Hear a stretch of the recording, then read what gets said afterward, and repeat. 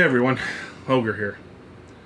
You know, I don't know about you, but after a hard day of slaving for my corporate overlords, or learning multiple books in class, or running around, I tend to like to just come home, lay in my bed, relax, and do some reading. You know, something past the time before the missus gets home. And so, being obsessed with RPGs, those books are usually rule books or modules. So tonight, when I was looking at my bookcase, something kind of shot out at me.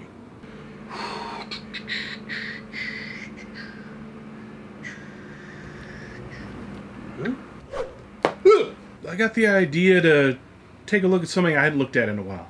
So tonight, I'm going to re-look at Horde of the Dragon Queen and Rise of Tiamat. The first two books to come out in 2014 when Wizards of the Coast released D&D 5e. As I looked at them, the only thing I could think of was, wow, there are so many other independent or do-it-yourself D&D or OSR products that tell these kind of stories so much better. So I'm going to talk about that. So first off, what's Horde of the Dragon Queen about? Well, Horde of the Dragon Queen is basically about cultists stealing stuff to make a big horde for Tiamat. They're trying to resurrect Tiamat, who's the five-headed god, dragon, demon god thing.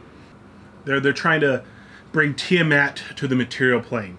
So they're amassing all this treasure, all these things to make a horde for Tiamat. And then the second part, Rise of Tiamat, is about all that stuff, but longer. Sorry. Rise of Tiamat mostly focuses on gathering allies, beating up key leaders, and then punching Tiamat in the face. It's a sprawling epic that takes you all across Faerun, stop to stop, just like a railroad might. It's a railroad. After rereading it, it really hasn't aged well, in my opinion. And I did run it back in 2014, back when I did do Adventures League regularly. To me, it's very generic fantasy with no bite or personality. So yeah, made by the people at Cobalt Press, who make pretty good products. I have a couple of them on my shelf. So what does it do really well? I think the art's really good. I think there's a lot of good commissioned pieces. It's got a lot of good, like, painted pictures. Like, the art's very consistent, and it looks, it's a good looking book. It's not a bad book.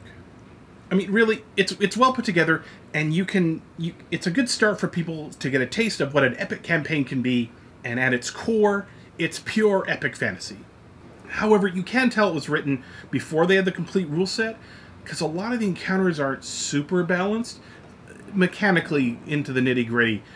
One of the big glaring examples is one of the first encounters where you go through a sewer and encounter a swarm of rats, which can absolutely be devastating to a level 1 party, as I found out, having run it. And there's nothing more demeaning when a level 1 party of 4 is killed by a swarm of rats.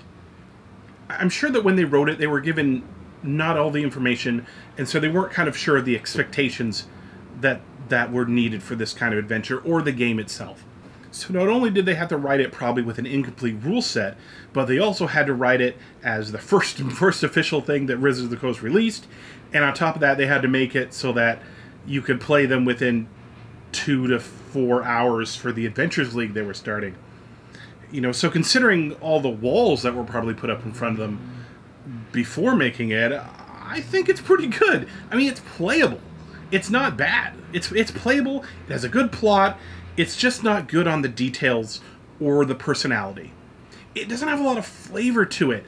To me, it seems bland, but without kind of guides or instructions as to how to not make it bland. Online, there's the blog, Hack and Slash blog, which has a great write-up on how to make it more personality, how to give it a little more life and a little more edge. I'll link that below. And there's also a bunch of guides you can find on the DM Guild to help you out. So please, don't run this module as written. Please. Your players will thank you. So, Horde of the Dragon Queen, world-ending cults, giant epic things, bad people trying to bring about horrible things. I bet you're wondering, well, are there any other books that deal with that you recommend? I'm glad you asked. There are. Here's a few suggestions as to books that are like Horde of the Dragon and Rise of Tiamat, but to me do it a lot better than that. So first one is Dark Albion, Cults of Chaos. Now, Dark Albion is a great book written by the RPG pundit. Dark Albion is an OSR game based on historical England as its setting, and the Cults of Chaos book has tools for making your own cults. And that includes creation, their lifestyle, methods, everything you need to make your own cult. And it's all random tables, so you can just generate it or pick and choose or whatever. It just gives you a bunch of ideas to make your own cult and to fit it towards your group. And that is excellent. You don't really need the Dark Albion setting book to use it. It's just a good campaign starter. You can generate an entire cult plotline just from the book, just from the dozens of tables that are in it. So one of my favorite modules that deals with cults and cultists is the Dungeon Crawl Classics module, Sailors on the Starless Sea.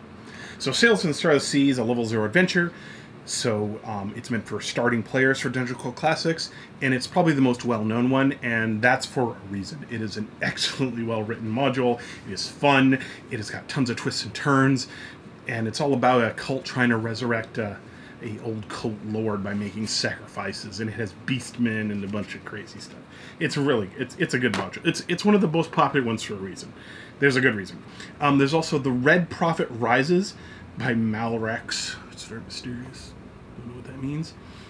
And it's for the Golden Glory game, which is a 2nd edition retro clone. I like the People of the Bull cult and its Norse style sacrifice rites in this game. It's really different, and it's a good read. And if you're looking for online resources for this kind of thing, I'll link below. The blog for Against the Wicked City has a great blog post about cults. And it's kind of like, think of it as an addendum to the Dark Albion cults. I thought it was really good. So I'm going to link that below. You should check that out too. If you like the themes in Horde of the Dragon Queen, but you wanted a little more love and a little more bite to it, then you can check out the online resources I shared, or you can try some of these other modules. I mean, all these modules are pretty easily converted to your favorite game system. If that's 5th edition D&D or other, it's not really bad. It's about the content in them, and that's what I want you to focus on. Since my bookcase summons me, I'll probably be going through all the Wizards of the Coast modules and see if there are any OSR or independent ones modules that are, if not better than it, or just equal to. I think I hear the missus coming, and I like to pretend to be asleep because I'm tricksy. Good night. Oh.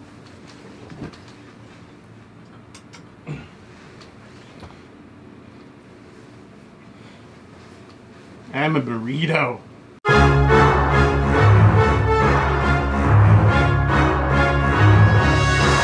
I'm like a butterfly coming out of the chrysalis. Aww.